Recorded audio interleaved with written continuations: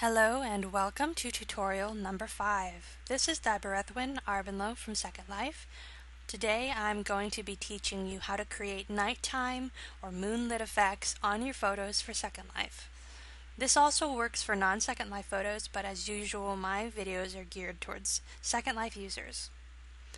This is extremely simple to do, so it shouldn't take very long to explain. We're going to take a photo.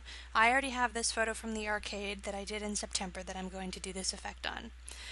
For your interest, this is a Pixie Cat dress with a Pixie Cat harness, Pixie Cat kitties, Pixie Cat chair, tableau vivant hair, pink fuel skin, Death Row Designs, furniture, Death Row Designs, wooden pentacle thingy, Aisling rose pentacle on top of it, and I have Ibby's Storyteller's Burrow Rare House.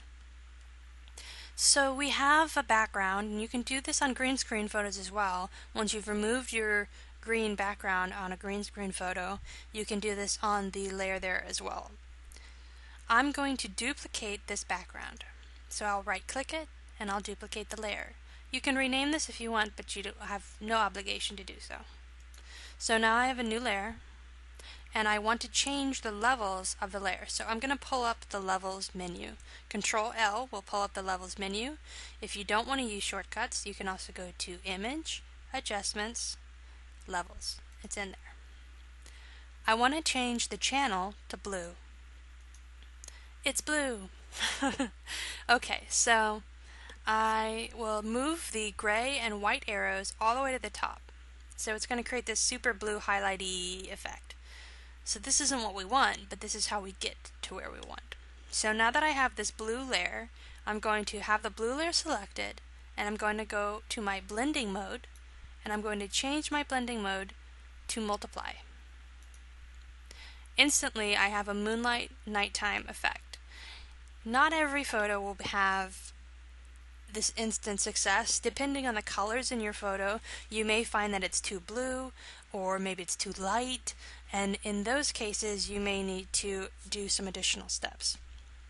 If you find that it's too blue or maybe not enough blue, you can hit Control U or go to your Image Adjustments menu and pull up Hue Saturation. Control U is the shortcut key. And then you can saturate and desaturate your image, your blue image, as much as you want. So if you want to be a little bit less nighttimey, you can desaturate it. If you want to be more nighttimey, you can saturate it more. It will only saturate so much though, because we've already increased the blue so much.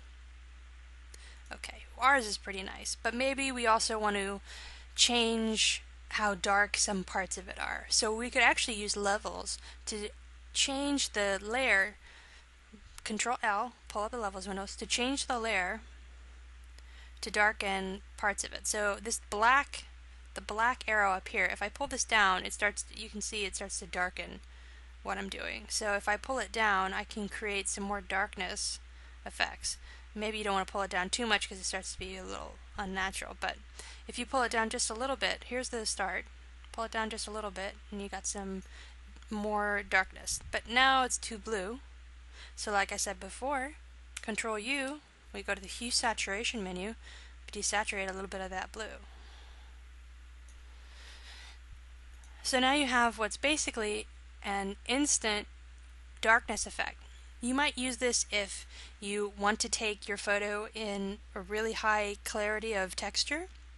Like I've mentioned in past video tutorials, sometimes when you use the wind light settings with shadows, it can muddy some of the textures, or it's difficult to find a shadow that doesn't, or it's difficult to find a moonlight that you like. There's all kinds of reasons that you would need to do this. Or maybe you even just took the photo and didn't realize you wanted it to look like moonlight.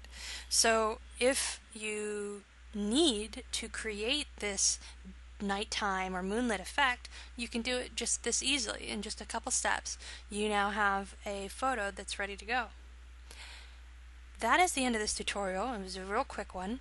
So if you have any comments or questions, you can leave them on YouTube, or you can send them to me on Plurk, or even in Second Life. If you'd like to message me there, that's totally fine too. If you have suggestions, you can do the same with your suggestions for videos you'd like to see in the future. Thank you for joining me, and I'll catch you next time.